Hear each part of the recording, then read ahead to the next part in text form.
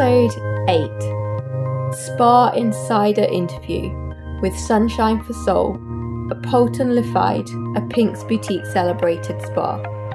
In this episode, Luke will be spending some time and interviewing Joanna Taplin, the owner and creator of the Pink's Boutique celebrated spa, Sunshine for Soul. This beautiful boutique salon is based in Polton-le-Fi, just outside Blackpool in Lancashire. And Joanna has used Pink's Boutique products since she launched the business. It is quintessentially a Pink's Boutique celebrated spa, and she is completely dedicated to organic. Please listen to this if you are interested in opening your own salon. For those of you who live in the area and want to find out more about the spa, as Luke explores the story of how the salon came into being, how she set the business up, and her absolute attention to detail and genuine passion for what she does. Any of you that are spa and salon owners, it's well worth a listen to. So I'm here at Sunshine for Soul in Polton, and I've come to interview Joanne, who has been with Pink's Boutique for 3 years now as part of her new venture, which is Sunshine for Soul, which opened in December 2014. And we promised when we started our podcast that we would come and educate everyone and tell them a little bit about how salons should really be run. So we've started with the boss. We've started with somebody that epitomizes a Pink's Boutique salon. When Kirsty and I envisaged what one would look like, Joanne has managed to create that in spades, and it's a fantastic place to come that really does add sunshine to the soul, which is even more impressive given the weather today and the drive up the M6 to see Joanne. So without further ado, I'm going to let Joanne introduce herself and let you tell a little bit about her story. She's been in the industry for 20 years, so you will definitely learn something. So how did you get into the industry? Well, I mean, from growing up, really, I've always been interested from being a little girl. My mum tells me that I was sat giving her pedicures when I was 3-4 years old. When I was too young to wear makeup, she would gladly sit there and let me sit and put makeup on, you know. And I used to think she looked wonderful, and then I'd go to bed and her and my dad would have a good giggle because she'd have one eye bigger than the other and all this, you know. But we've got all this to come. But you know, I didn't pursue it at the time. I just carried on. I worked actually in fashion retail as a Saturday job, worked from being 14, and it was just easier for me to carry on with that. And it wasn't until I'd had my son that I decided, right, come on, go back to college yourself. So when he started school, I went back as a mature student to study beach therapy. I took the highest qualification that I could at the time, which was a BTEC National Diploma in Beach Therapy. And it was the best thing I ever did. Fantastic. And you were just telling me, because we're going to talk a little bit later about how you got into the organic route and the lifestyle and how you rightly believe that impacts, you know, the whole treatment. But you were saying that you actually started not as a therapist, but in reception and that. I was very lucky in as much as when I was studying my beach therapy course, I was recommended to a very high-end local salon that they were looking for somebody to go on placement to work as a receptionist 1 day a week, and she was so impressed with me that she actually paid me to go on a Saturday as well. And for me, it's the basics, it's the roots, it's being in reception, working, looking at the products, recommending them, learning all about the ingredients. That's really where my passion came from, for looking at the ingredients and you know what's actually in these creams and things. Although I was not into organic, I was into the natural side of things then. Which is interesting because we always talk about retail in salons, and for those salons out there listening, you've got a lot to live up to compete with Joanne. But I think that's where it comes from. If you listen to Joanne talk about products, it's knowing them from the ground up. You know, it's not just, you know, everyone likes packaging, everyone likes the bottle, but when you're with a client and when you're in a treatment, it's that extra knowledge that I think stands a good therapist apart from, say, a retail environment. And when we started Pink's Boutique, it was about being completely fresh and organic, and that was because Kirsty's training and with their expertise and the therapist's knowledge, you do get a far more complete appraisal and set of products than you would just walking up to a counter. So that's what we believe in for Pink's Boutique.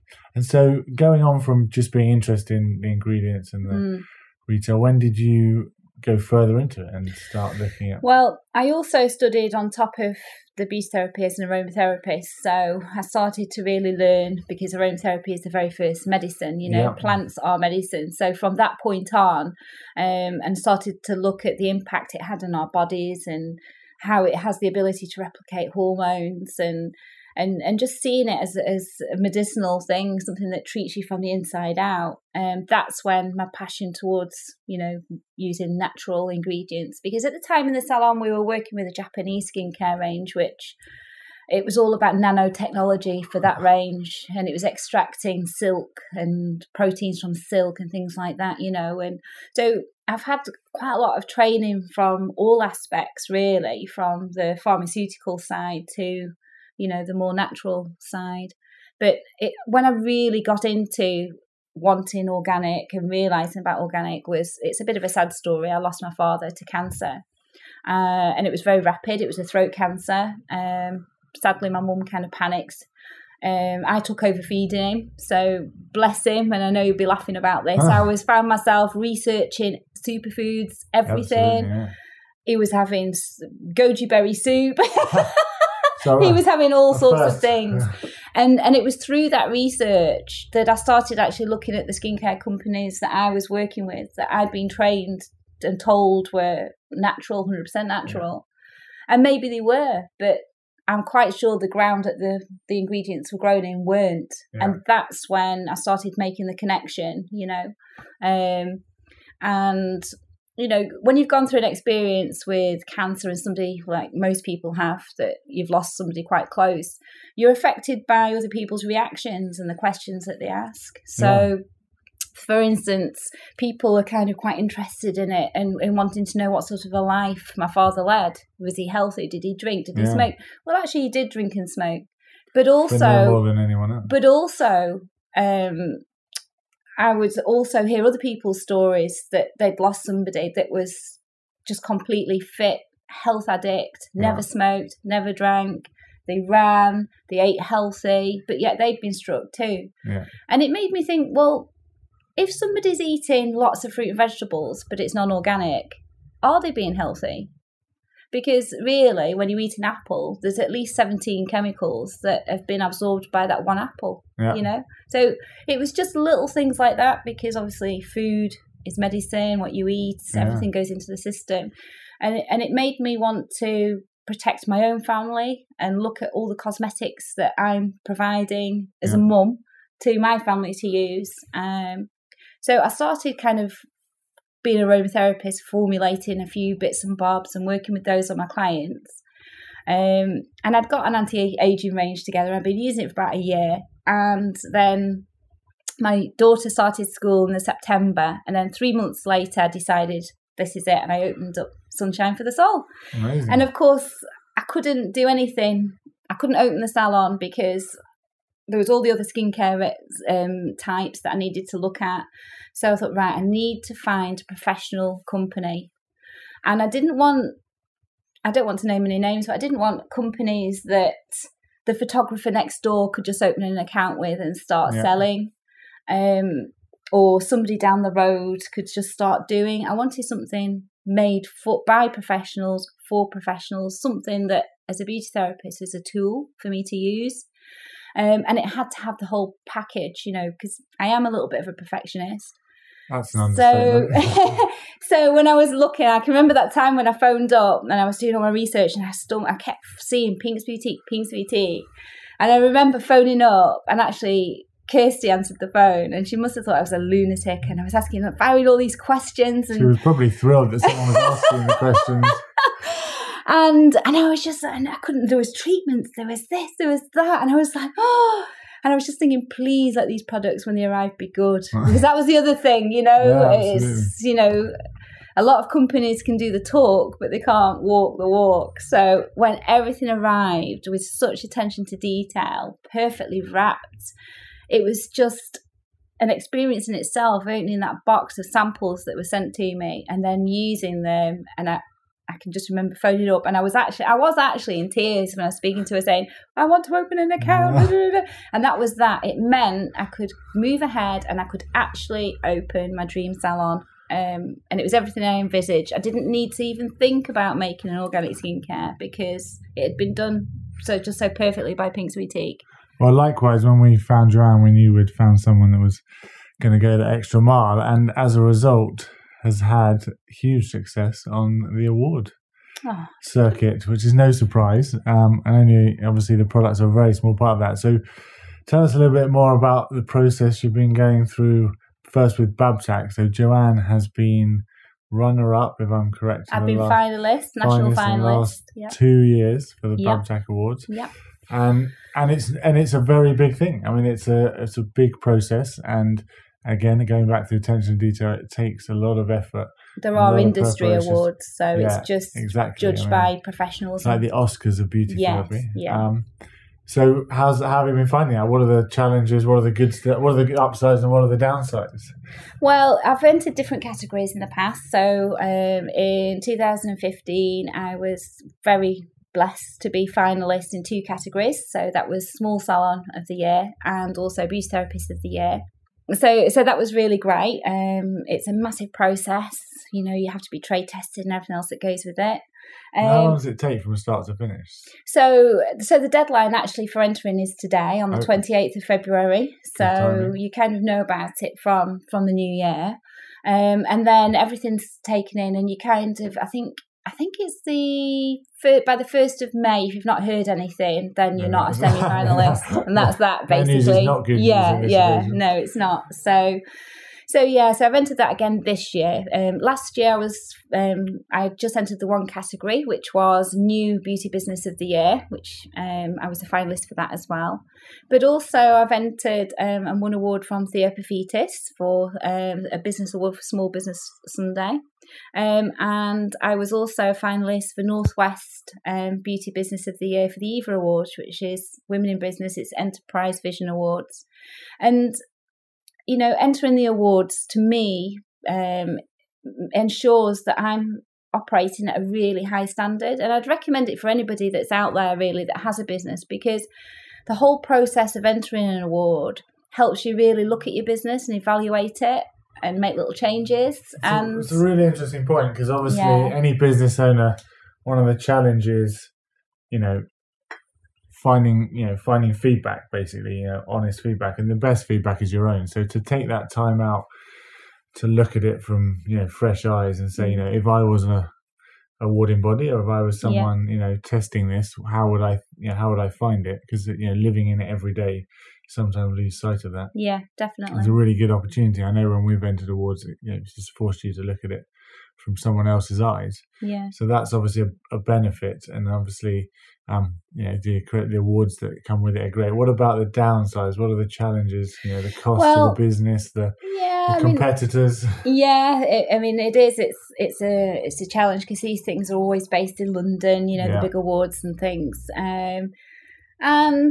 But it's just I do love to take a challenge on, and for me personally, I like to try and be the best that I can be. So I think it's too easy to sit back and remain stagnant. It's good to get out there and see what everybody else is doing, and it's always really great feedback. Like when I'm with people and I explain, like I'm the first eco salon in Lancashire, that there's no petrochemicals. Everything I have has to be certified organic. Obviously, Pink's Boutique, it's the creme de la creme. It's the highest certification in the world. It's Soil Association certified. And for me, once I explain that to people just, they high five me. They say it's really great what you're doing in industry, and they see it as an innovation, really. And is it? It's hard to say, but do you think it is slower in other regions? I mean, you being the first up here is obviously fantastic, but in other industries, food, for instance, is organic taking off, in supermarkets? Or for me personally, obviously, this is how I am, and it's how I am at home, and and it's not just about being a beauty therapist and a client coming in and making the skin look pretty. It's about advising on the whole lifestyle change. So it's somebody that's coming in, they've chosen to come here and have organic because they have that interest, but also they really want to learn. So I find them, asking about recipes and all sorts of things, really, and I'm happy to help. Products. Yeah, all sorts of things. What do you use here? What do you, and generally everybody's wanting to embrace the change, and it's just about educating people. You get so many people coming in saying, "Oh, well, I'm using such and such, and it's paraben free," and they think that's really great. And when you explain to them that is just a marketing tool, that word, yeah. In the last podcast, if you listened, we discussed certification, and that was one of the big challenges. Yeah. There's no uniform certification for skincare, certainly not in Europe, and so it is difficult to know which elements of it are marketing and which elements of it are are genuine, and also what's easily consumed by the consumer. It's difficult to explain everything in one go. So people putting paraben free and things is a tagline, but it doesn't actually tell you much more about the product. But then on the flip side, trying to know the full range of Soil Association accreditation standards is beyond most retail consumers. So we're constantly trying to find the right line, and that's why therapists are so fantastic, because they have the time with the client to go beyond just one line or a tagline and actually talk more about it. And so you've been here 3 years? Yes, not quite 3 years. I'm just in my third year now.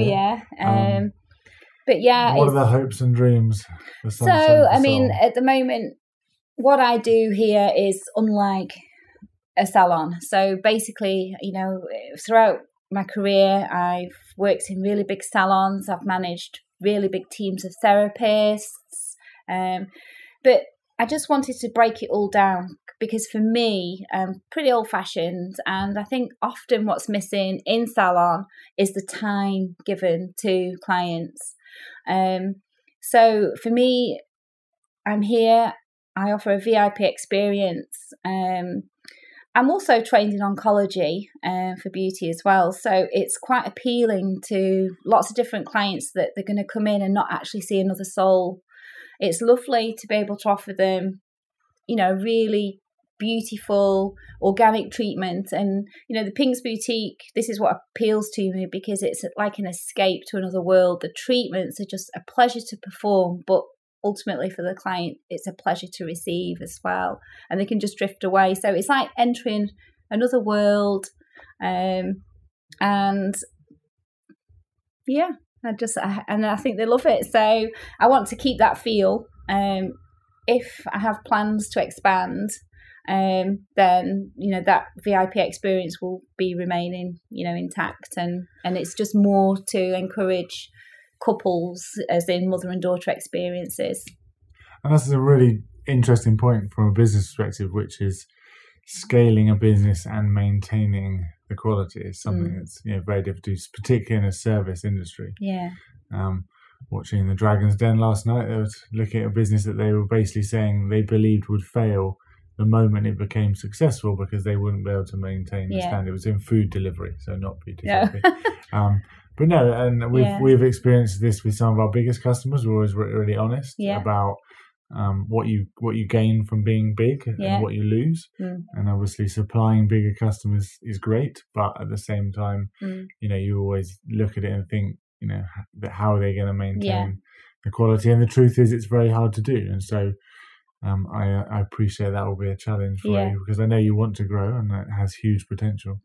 But at the same time, you have to manage expectations. And we've had a number of salons grow and then change tack and reduce again and then grow again, because if you're delivering that holistic approach, which you do so expertly, presumably to grow you will have to clone yourself, which is something entirely non-organic and GM.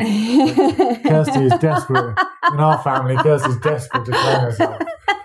I think that's the only reason we had children. She was hoping for a clone, but We cloned each other. We cloned the children. The children are both identical, but I don't know they're identical to Kirsty yet. And yeah, that's one of the challenges because if you feel if you could find another version of you.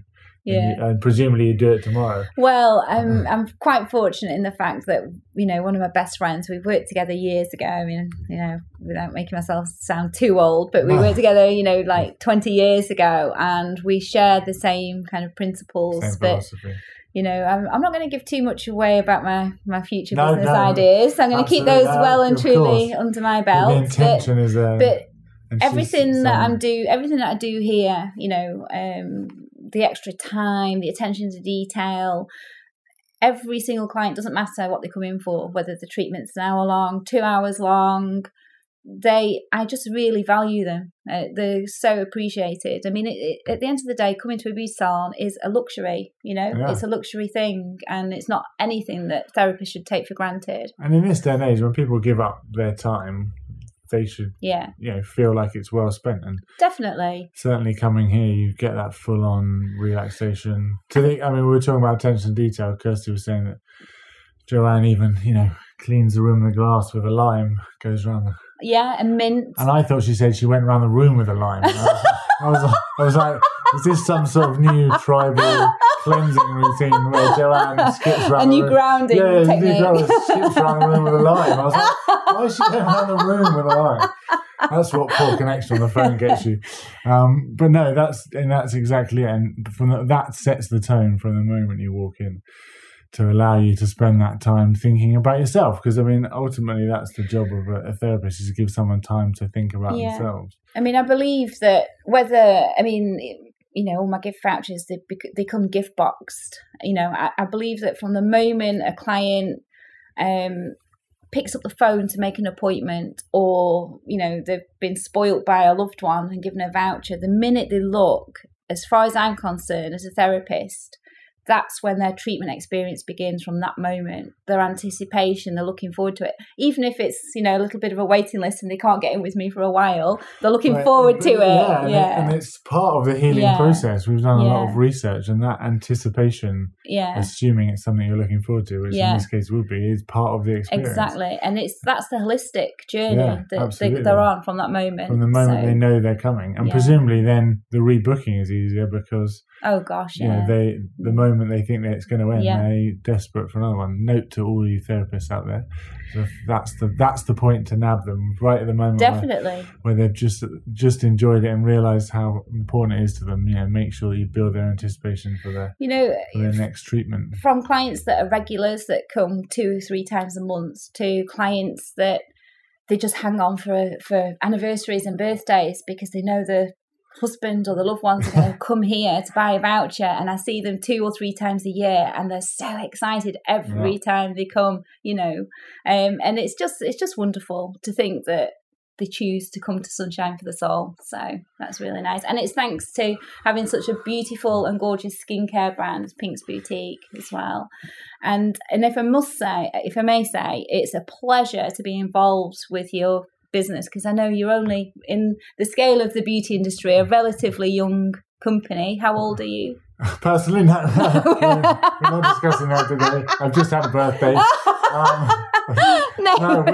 We're 9 years old this year. 9 years old officially. We're 8 years. We've had the full range for 8 years, which is getting on in some ways. But when you compare it to the larger competition, they're all 30 plus years old now, and also in the organic world, still being relatively new, then we like to think we're still innovative, still doing new things, but also want to offer, as Joanne said, that very traditionally strong therapist approach, where very bespoke. People really feel like they're being looked after. I just can't recommend you enough to any therapists that are listening and looking to bring in and move forward an organic range. It's very kind of, when it comes to one of our new ventures, which we can't talk too much about, we'll be getting Joanne on board, because one of the things we think that's missing is the ability for therapists, around the world to sort of fine tune their skills. Oh. We think that, for lots of reasons, beauty therapy training has taken a different course in the last 10 years.